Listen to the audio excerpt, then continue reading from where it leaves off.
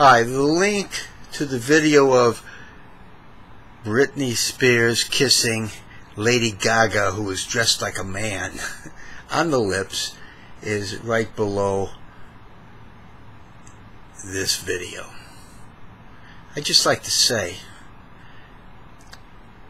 you know, now that you got two women kissing each other, people, you know, it'll become a fad, and women will be kissing each other all the time. Just like, you know, if rock stars wear earrings, people wear earrings. Certain kind of earrings. Tattoos, nose piercings. Whatever the rock stars do, people follow. Well, I would rather them do something else besides kissing on the lips. I would rather see them showing their tits than women to go around showing their tits. That would be so cool.